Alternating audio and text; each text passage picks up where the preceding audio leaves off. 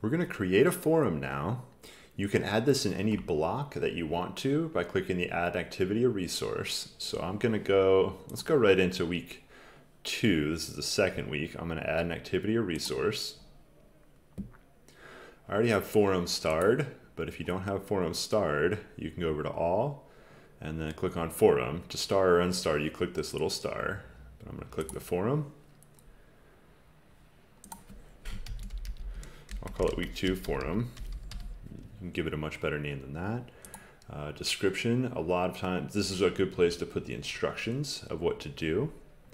You can force the instructions to be displayed on the course page if you want.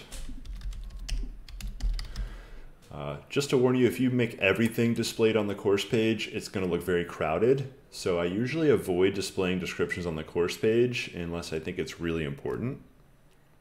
So I'm not going to display that there. So you can make you do need a due date on most of your activities, and you can pick it off the date picker here. So I like to have things due Monday nights. A lot of people like Sundays, Fridays, Saturdays, or Sundays, or Mondays. So I'll do Monday, May 10th. This time is super important. You don't have to pick a certain time, but I recommend you be consistent with your time. So I like to have things due right before midnight, so students have the whole day. But you may want things due at a certain time, but I recommend you be consistent with your time. So pay attention. This defaults to whatever the current time is, so it will not be consistent if you don't pay attention to it. There's a lot of options here. I'm not going to go through most of these. They're pretty obvious. Attachments. Students can add attachments to their posts automatically. If you want to reduce that number, you can change it to 2. And it limits it to, or 0, meaning you can't have any attachments. Okay, what else is useful? Ratings, here we go. This is how you can grade them much more quickly.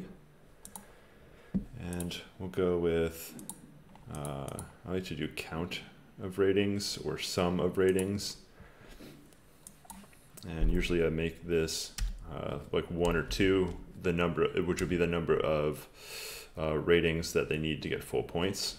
So go to 10, grade category. You can, and if you're wondering why everything's spelled weird, this is the British spelling.